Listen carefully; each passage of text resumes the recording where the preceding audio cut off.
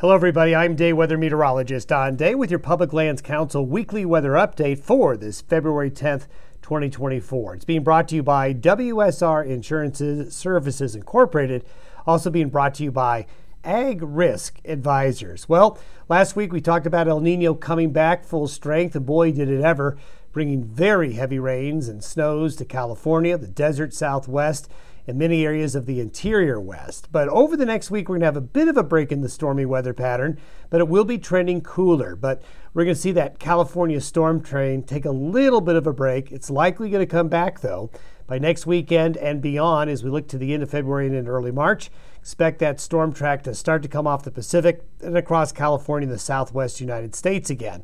Also, we've got an El Nino update, and we'll talk about that towards the end of the video.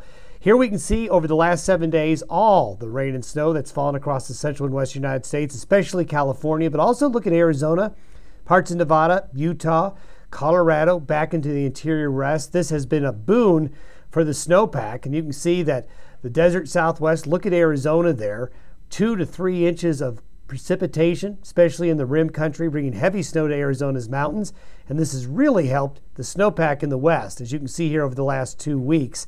Snowpack conditions have really improved. Just a snapshot there of southwestern areas of the United States. Arizona's snowpack over 130% of average in many areas, and a big improvement in Colorado, Utah, Nevada, New Mexico snowpack, the snowpack in southern Wyoming, and across portions of eastern Oregon and southern Idaho. So good news there. Bad news, though, for those northern snowpack areas of Montana, Washington State, and northern Wyoming. Snow deficits there continue, but we're seeing increasing snowpack across the central, the south, and the west. The warmer temperatures close to the 30-year averages in the far west and southwest, warmest across the northern plains, and this is where we are with the year-to-date temperature pattern.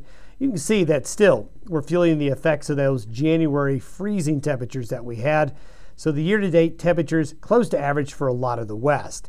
Now this is where we're going to be. For this upcoming weekend, snow will be found in portions of the Rockies and the central and western high plains, while California and the Pacific Northwest gets a break.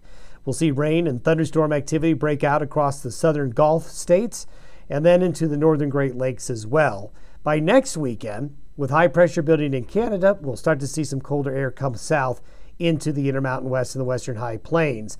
And over the next 7 days, you can see not nearly as wet in California, but the Pacific Northwest and the northern Rockies and the south will still be wet.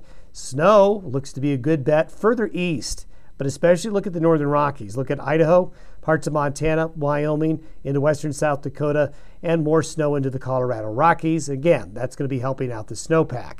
A quick El Nino update. Notice the sea surface temperature anomalies beginning here in February show the El Nino fading to a La Nina, and we can see this on the official forecast. El Nino is going to be gone, most likely by April and May, into neutral status, maybe a La Nina by mid to late summer, something we'll keep an eye on. Our next update will be the 17th. Have a great week ahead.